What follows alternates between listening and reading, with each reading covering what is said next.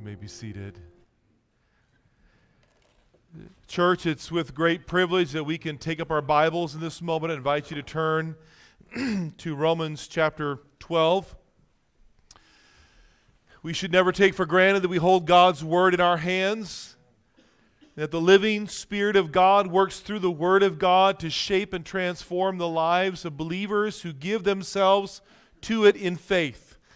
And so let's pause for a moment, just ask the Lord to give us a heart of faith and trust and obedience and submission to His Word. Father, thank you this morning. Thank you for not only sending Christ, who is enough, Him alone is enough, but then giving us a book with written words, with guidance and clarity, and then giving us one another, calling us into a family. What a privilege it is, Father, for us to be a part of the body of Christ together here at Trinity. God, I'm so humbled and thankful for the ways that you are working in the lives of people here, how that's shaping me, and how I get to be a part of other people's journey as well. Lord, we pray in these moments that as we come to your word, we remember that we're not just coming individually to you, but we're coming together as a family. And Holy Spirit, now take your word and make it living and active and effective in our hearts and minds, so we leave here not only hearing, but doing and experiencing your transforming work in our lives as we walk by faith. Lord, I need your help this morning. Fill me. Make me your servant to your people. In Jesus' name, amen. Well, today in our series of the one another's of Scripture, we are turning our attention to honoring one another. And I've been particularly excited about this one this week because this has been an important theme, especially in our family as we've been raising our kids. Thinking and talking about honor has been an important theme, and so I'm excited for us to discuss this today. If we're going to follow Christ in friendship with one another, it will mean esteeming one another with honor. As you all know, friendship is not just about extracting something from someone else, correct? I mean, I hope we all know that, right? It's not just about getting companionship or getting security or respect or help. All those things come out of friendship, but actually friendship is about mutually building one another up for the other's good. 1 Corinthians 10:24 says, "Let no one seek his own good, but that of his neighbor." And when two people honor each other this way, it will result in a healthy friendship. So let me begin this morning by simply defining the word honor, and then we'll look at the call to honor one another in the New Testament. So what does it mean to honor? Well, we all probably know, but I'm going to give you a definition anyway. It means to esteem others highly, and in a biblical context, we'd say to esteem one another highly, more highly than yourself. By the way, if you are an individual who has a tendency to kind of have a low esteem of others, kind of view people with a lower esteem, that is an indication of pride at work, right? So it's the exact opposite of honor. Honor also means to express respect or high esteem with words or actions, to revere, to exalt, to show deference, that is to defer to one another, and to even show submission in certain contexts. So the basic sense of honor is putting others ahead of yourself. That's the basic idea.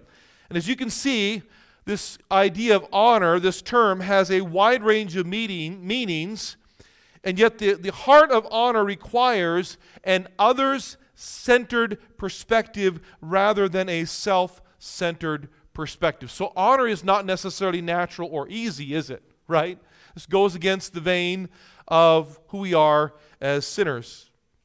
To be a man of honor or a woman of honor is to be noble-minded, to have dignified respect for character. A man of honor is a man of inner worth, not just outward esteem. Okay? So we're getting at the heart of things here. Now, where do we find the call to honor one another in Scripture? Well, let's go to Romans 12:10 this morning. And I'm going to read it to you from a couple different translations today. First, the ESV. Love one another with brotherly affection. Outdo one another in showing honor. That's the ESV. Or the NAS. Be devoted to one another in brotherly love.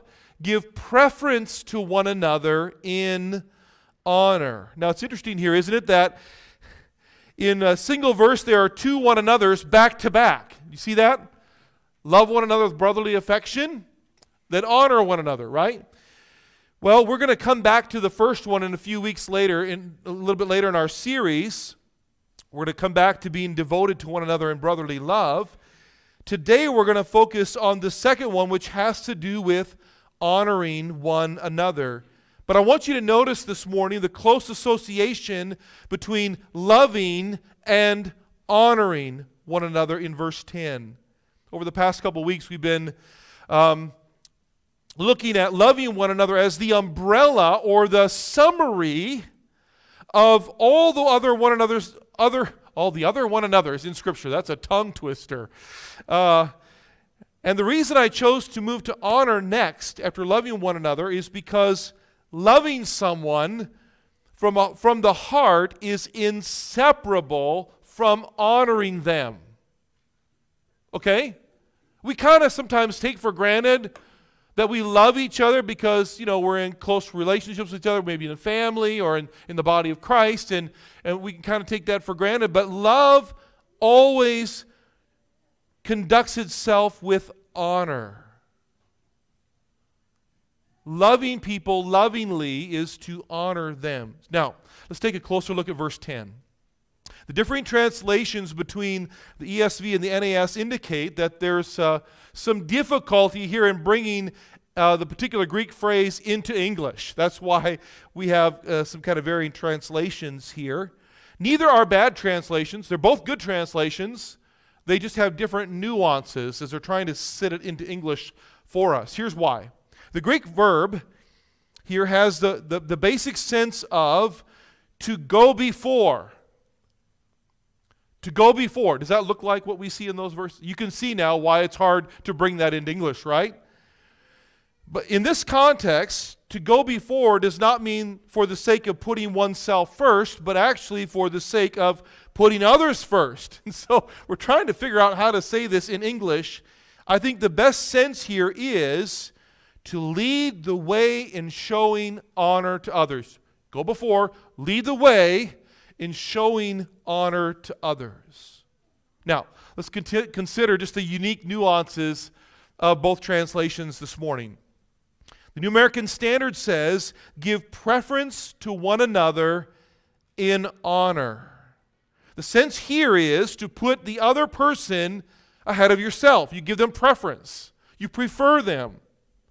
Consider the needs and interests of the other person above your own in importance. In other words, I have important needs right now, but what's more important to me is meeting the needs that you have right now. Okay? That's the idea. This requires a humble disposition, does it not? Earlier in verse 3, it's interesting throughout Romans 12. Actually, Doug read from the call to worship this morning. We're to present our bodies to God as a living sacrifice, right? We begin with a wholehearted love for God. That's where Romans 12 begins, that wholehearted love for God we've been looking at over the last few weeks. And then Paul says in verse 3, don't think of yourself more highly than you ought to think. And now he's putting humility in its place for us. That's the next thing. God-centered, humble, and then he proceeds to talk about giving honor to one another. So honor is an attitude that willingly humbles oneself to give preference to the other person. Giving preference to others means giving special weight or value to the other person, humbly considering their needs as more important than our own. By the way, preferring others includes viewing our preferences as only preferences, right? So it's okay to forego my preferences to serve you. That's okay. That's actually a God-honoring thing that I can do from time to time in my life. Now, let's go to the ESV. Beautifully here, intensifying the command. Outdo one another in showing honor. Outdo one another. Sounds like a competition, doesn't it? There is almost a sense of competitiveness here. In other words, don't settle for just being honored by someone else. Return honor all the more. Return honor all the more. By the way, this is the only competition that should exist in our relationships. Period. It's okay to have competition, in games and that kind of stuff, but in our relationships, this is the only competition the Bible calls for. No jealousy, no envy, no selfishness, just competitive honor. And I don't know if even competition is the right word to use here, but the point is, if you both focus on honoring the other, you're going to be in a healthy place. And notice the call that here is not just to honor other people, the call is to honor one another mutually. It's mutual honor. What happens when two people seek to outdo each other in showing honor to the other? What happens when two people prefer one another ahead of themselves, or esteem the other more highly, or put the needs of the other ahead of their own? What happens in that relationship? I'll tell you what happens. Self-centeredness dies. And, even more beautifully, both people's needs are being met. This is a beautiful way to do family. It's a beautiful way to do friendship. And it's the only way to do marriage well. The only way. When two people are taking on the mind of Christ, Philippians 2:3-5, do nothing from selfishness or empty conceit, but with humility of mind, let each of you regard the other as more important than himself. Do not merely look out for your own personal interests, but for the interests of the other. Have this attitude in yourselves, which is also in Christ Jesus. When two people do that in a marriage, that marriage will not be perfect, but it will thrive. It'll be healthy. It'll be filled with humility and grace, and needs will be met. And there'll be selflessness rather than self-centeredness. This is why, by the way, when I take any couple through premarital counseling, we spend a lot of time in Philippians 2. It's the core passage that we work from. So start memorizing that, you guys. All right. So how do we put on honor? How do we do it? I'm going to offer 4 principles as suggestions this morning. Number 1, honor begins by cultivating personal humility. You can't begin any other place. You can't possibly honor in any other way if you don't begin by cultivating personal humility. Now, it's obvious that to honor someone, to consider them above you, so to speak, means humbling yourself to be in a supportive, serving, or encouraging role. We honor from a position of humility. Now, if you're humble, it will not be hard for you to honor other people or to put others first.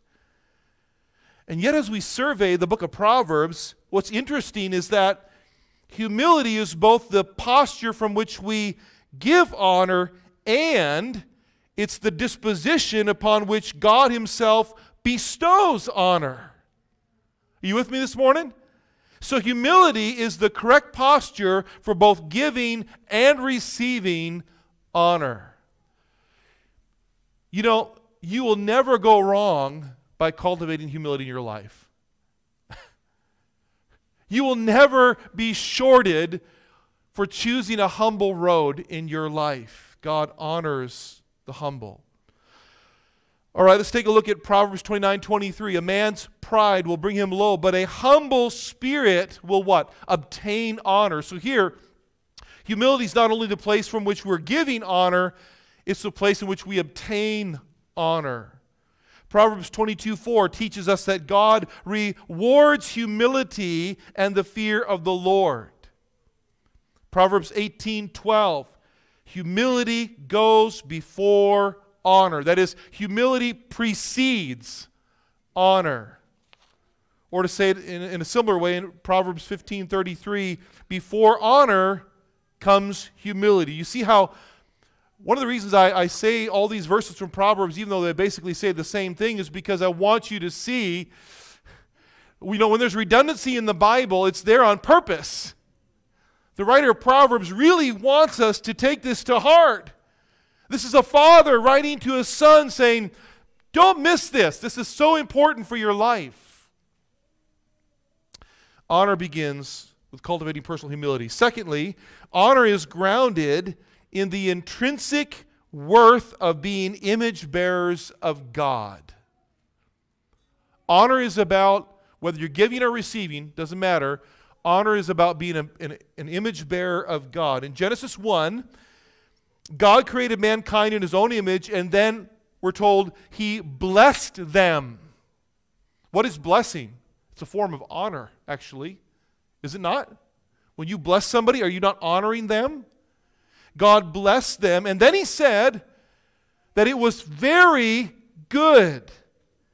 In a sense, God's blessing and this pronouncement of affirmation, what is God affirming here? He's affirming the goodness of his own image in those whom he's created. Now that's good, he says. That looks a little bit like me. That's good. And that's okay for God to say because he's perfect. Right? And so God, in a sense here, is honoring his own image in us, and therefore it would be dishonorable for us to not also honor his image in one another or in ourselves, for that matter.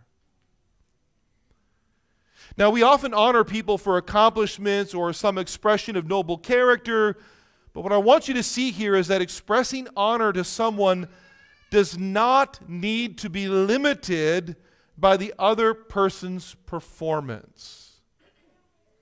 There is a degree of intrinsic worth in every person worthy of basic honor and respect because they are simply image bearers of God. Image bearers of God. So, honor recognizes the intrinsic worth of others as image bearers of God and regards them with the dignity and the respect and the grace that God himself bestows on his children, on his image bearers. So in other words, I don't want to relate any in a way that's less honorable toward others than God himself does. That would be dishonoring to God.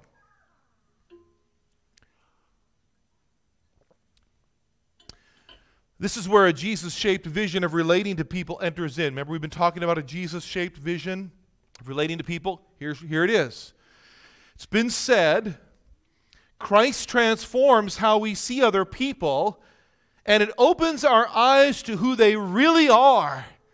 Image bearers of God, worthy of dignity and honor. In the words of C.S. Lewis, there are no ordinary people. You have never talked to a mere mortal. Let's do something awkward. Look around right now. Just look around. Look around. Not a single mere mortal in this room. Reflecting on Lewis's statement, Barnabas Piper writes the following, and I'm going to quote a bit extensively here, a kind of a paragraph from his book Belong. This is worth listening to. Here's what he says. We only recognize our God-given worth when Christ has lifted our eyes from our natural, temporal, navel-gazing perspective to his magnificent, eternal perspective. Every person you encounter is an eternal image bearer of God, imbued with profound dignity and worth. Every believer you meet is a beloved child. Most of us do not recognize that about ourselves or others. We see others as defined either by our worst moments or by what we deem to be our greatest accomplishments, in which case a bad moment can bring us crashing down. We do not naturally see one another as defined by our Creator. This only happens when Jesus opens our eyes. Until this happens, we cannot feel safe around others. We cannot be fully honest. We cannot offer safety to others. If we were to reveal what is deep inside us, it might be exploited, used, turned against us, or neglected. However, once Jesus gets a hold of us, and we see ourselves and others as beloved and dignified and of more worth than we can imagine, we treat them as they deserve. We protect and uphold one another's dignity, so there is no room for shaming or gossip or harsh criticism, and we outdo one another in showing honor by intentionally, publicly, verbally highlighting and celebrating how we see God's fingerprints on the lives of those around us, and by reminding people of who they are in Christ. End of quote. So, understanding our God-given worth as our security, that's how you can be secure as a person. You are created in the image of God, you are loved by God, redeemed by God, kept by God. And out of that security, you are enabled to humble yourself and to grant honor to other image bearers of God. So, what have we seen so far? Honor begins by cultivating personal humility, and honor is grounded in the fact that we are image bearers of God, both ourselves and the people we seek to honor. Third, the giving of honor proceeds from honorable character. This is simply a reminder that we can act honorably toward anyone. Church, we can act honorably toward anyone, regardless of their honor or their lack of honor. How? By putting godly character into action. This is why I have a sticky note in the front of my Bible that says, "Give honor out of an honorable life."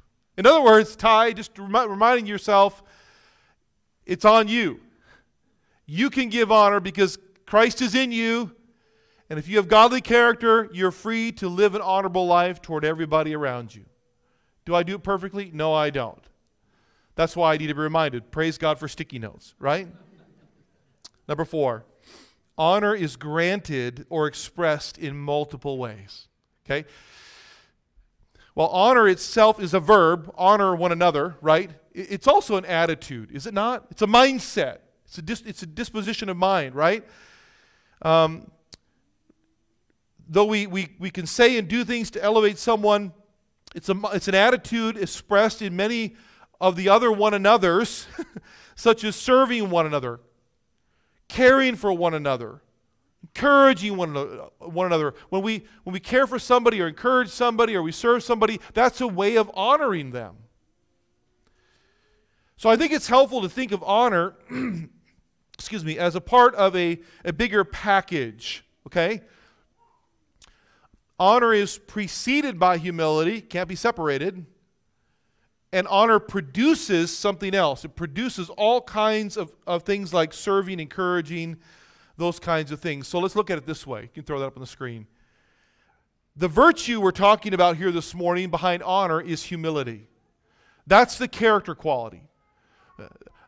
Humility is essential. It's the seed that will sprout and grow into an honorable life.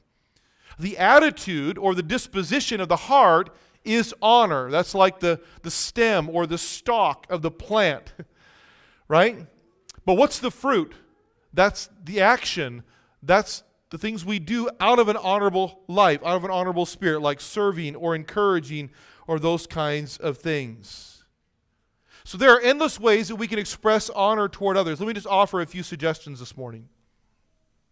Be conscientious of other people's needs or preferences and actively seek to fulfill them. That's the word. Right? So sometimes it just starts with awareness. Being aware that a person has needs in their life and just thinking about how can I help fulfill those, or who do I know that I can connect them with to help them with this particular issue in their life. Or express appreciation or sincere gratitude when you see others serving or receive the benefit of their ministry. Right? Gratitude is a tremendous way to honor somebody. Appreciation. That's related to another thing, which is reviving the lost art of affirmation. True affirmation, like verbalizing, celebrating the evidence of Christ-like character in someone. When you see somebody living in a way that's noble and honorable, sacrificial, when you see them loving well, serving well, sacrificing well, when you see them willing to take the back seat and function in the shadows, those are things to affirm in people's lives. You want to affirm and encourage godly character that's being shaped in them. It's a great way to honor people. Or simply serving people. We honor people by serving, right? We already talked about that. Or what about speaking well of others in public or private settings? Man, this is a really great way to produce a healthy atmosphere in the body of Christ, in the church setting, right? When you're talking with somebody else and someone else comes to the topic, and just to speak well of them and to honor them in that conversation, even though that person's not there to hear it, that's a great way to build the right atmosphere in the body of Christ. Or what about refusing to dwell on negative thoughts of another person, but rather seeking to think the best of them? We have choices to make in the thoughts that we dwell on when it comes to other people. And honorable thinking, honorable hearts will say, I'm not going to dwell on that. That is a flaw, or that's something that kind of rubbed me the wrong way, but you know what? That's not the whole of this person. And we turn our thoughts and begin to think about and dwell on the evidences of grace in that person and the ways we've seen God work beautifully in their life. That's honorable. Philippians 4 tells us to set our minds on that which is honorable, right? Or simply giving gifts, or encouragement, or prayer. Prayer is one way that we honor each other as we pray for one another. So, where do we look for the ultimate example of honor? All right? Well, Jesus, of course, was the most honorable person to ever walk the face of this earth. Was he not? In fact, we could define an honorable life with the words of Philippians 2. Do nothing from selfishness or empty conceit, but with humility of mind, regard one another as more important than himself. Do not merely look out for your own personal interests, but also for the interests of others. Have this attitude in yourselves, which was also in Christ Jesus. Wish I had a dollar for every time I've quoted that passage from this pulpit and the pulpits that preceded it. Why so core to our Christian life?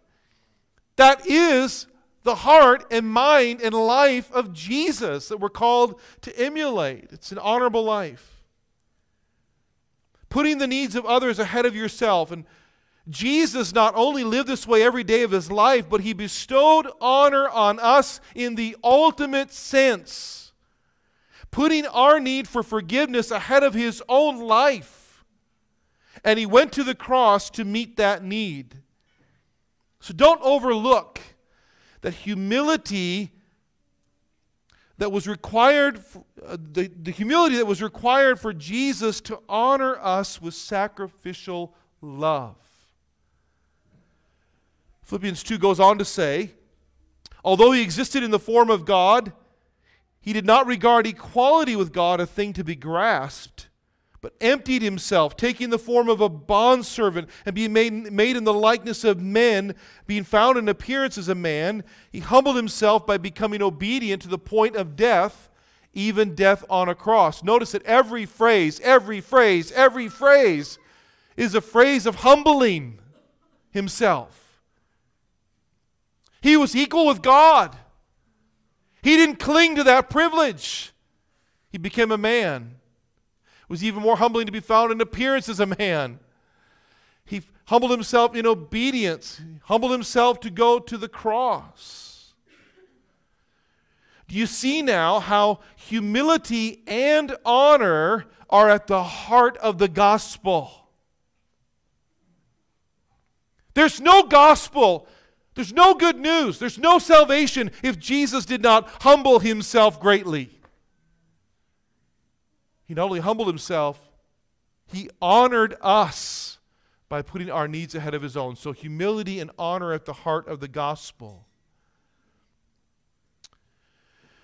And then Jesus, through his death, called us into friendship with him, whereby we would honor him who had honored us. So there would be mutual honor, not only between us and Christ, but mutual honor among his brothers and sisters in the body of Christ. What I want you to see here is that honor is not extracurricular. It is not optional in the Christian life as though it's a mere bonus. Oh yeah, I live an obedient life, I live a moral life, and you know what? To add a little more, I'm going to do some honorable things. No, that's not how it works. Honor is at the core. It's at the heart.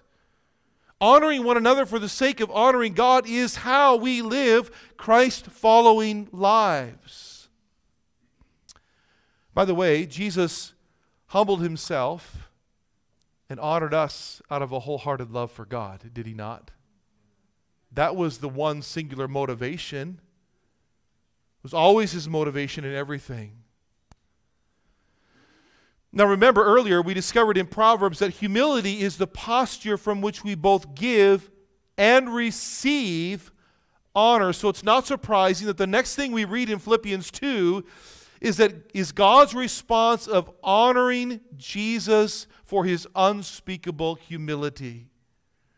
Therefore, God highly exalted him and bestowed on him the name which is above every name, that at the name of Jesus every knee should bow, of those who are in heaven and on earth and under the earth, and that every tongue should confess that Jesus Christ is Lord, to the glory of God the Father. Wow. God the Father giving Jesus the ultimate honor for his ultimate humility. It's essential for us to see that honor is at the heart of the gospel, and mutual honor is at the heart of Jesus' relationship with the Father. This is what we're called to emulate, to be like God. This is how we do it. Jesus honored the Father by always giving preference to the Father's will. We've seen this over and over in the Gospels. My food is to do the will of my Father. I don't say or speak or do anything that I don't say or hear from the Father or see the Father doing or receive from the Father, right?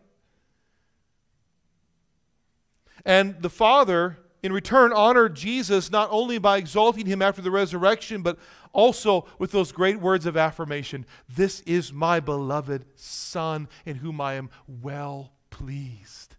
Right? So, I think I've made a case this morning that if the gospel is going to reign among us, if we're going to be like Christ, it calls us to a life of mutual honor. But what happens when we fail to honor one another? What happens? Here's what happens. We destroy the aroma of Christ in the church and in our friendships. You know, you could put together a list of all the right things a church should have to be a good church. You know, God-centered preaching, preaching the Bible, Christ-exalting worship, a praying church, good small groups and discipleship ministries. You can go down the list and make your perfect list. But if the aroma of Christ is not in that church, there's going to be a big hole. Right? And the aroma of Christ, you know where the aroma of Christ shows up?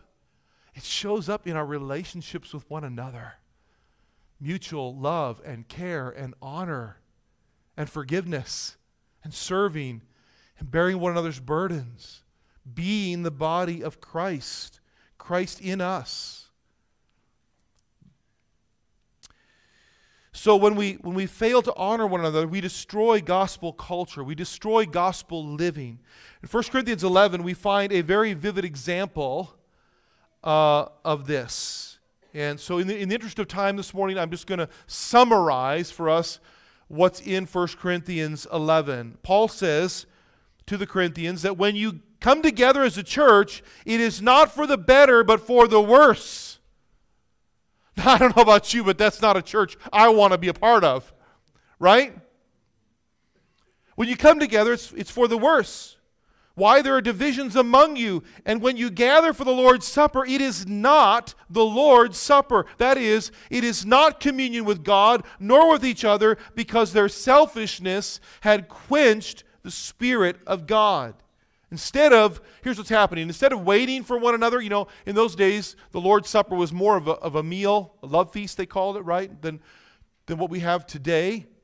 But instead of waiting for one another to gather, some would come early and indulge themselves, while others came late and got nothing.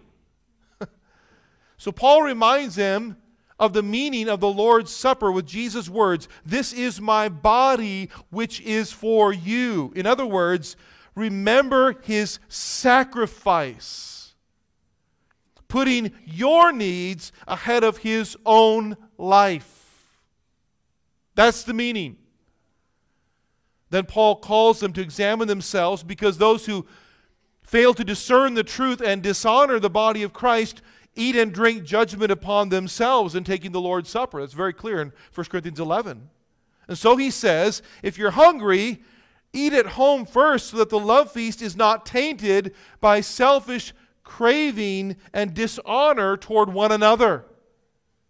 And finally then, Paul issues yet another one another in verse 33. He says, wait for one another. Wait for one another.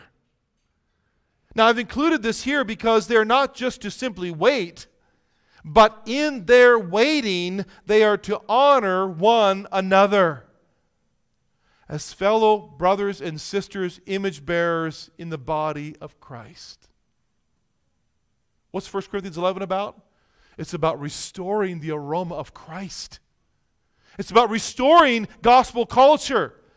It's about restoring the intent and the purpose of what it means to be in Christ together. So Paul is calling them, without using the word honor specifically, he's calling them to honor one another. So the point that I want to drive home from 1 Corinthians 11 is that apart from mutually honoring one another in the body of Christ, we cannot be a gospel tasting, gospel smelling, gospel thriving body together. But when we give preference to one another in honor, and when we even outdo one another in giving honor in 1,000 different ways, the aroma of Christ becomes so intense in our homes and in our church family that our children and our neighbors begin to grow hungry for Jesus. They'll know you're my disciples by your love for one another, and love always acts with honor. So, what can we do this week to take our honor thermostat and just turn it up 1 degree? Can we do that? 1 degree can make quite a bit of difference. Let me just give you several suggestions. I'm asking you just do one thing this week, right? Let's not be hearers of the word. We've heard now. What are we going to do? So let me just give you some suggestions and you can take it from there. Number 1, write it on your heart.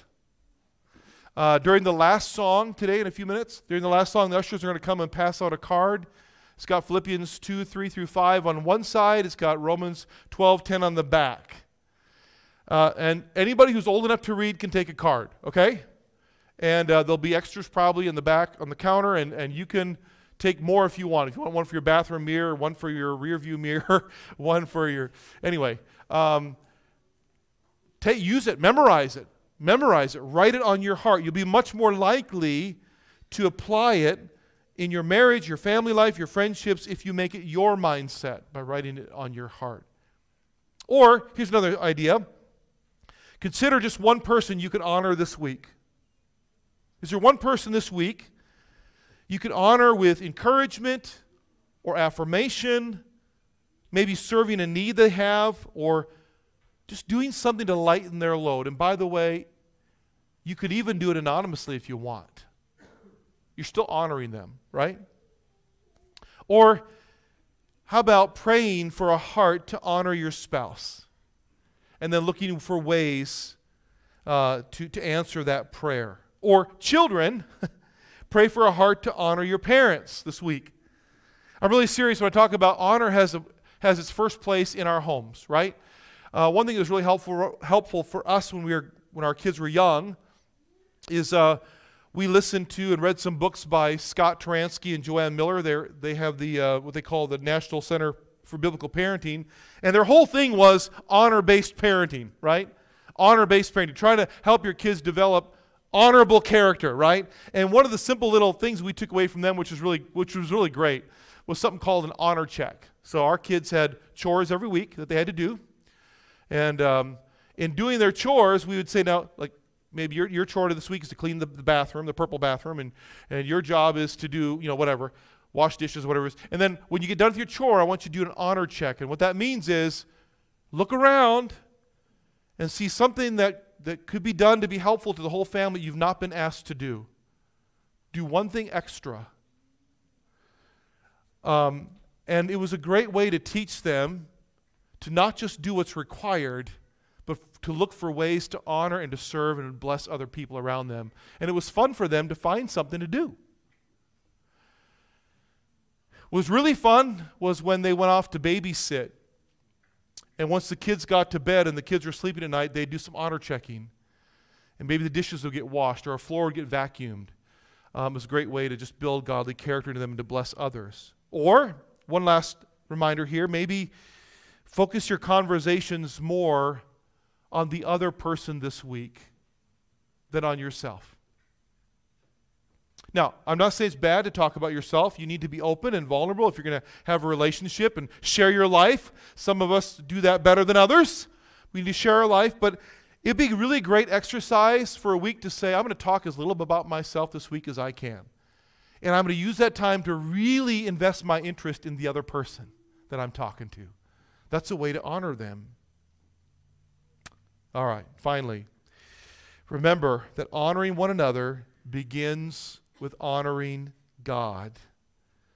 So church, let's outdo one another. Let's outdo one another in showing honor with a wholehearted love for God. Father, we're so thankful this morning. We are amazed. Who are we that the Lord of all the earth should care to know our name and then to honor us in the ultimate way of laying down his life for us. Lord, may the truth and the reality of what you've done for us truly humble us. And may it give us a desire to be like you, to truly honor others out of a humble heart, and in so doing to honor you. So Father, show us tangible ways this week to really implement honor into our marriages, into our parenting, into our relationships in the home, into our families, into our workplace. Give us a vision, Lord, to live an honorable life, to have honorable character, and in so doing, to point people to the one who has ultimate honor, who's ultimately worthy of our admiration and our praise and our joy and our trust. We ask these things in Jesus' name. Amen. Let's stand and sing together.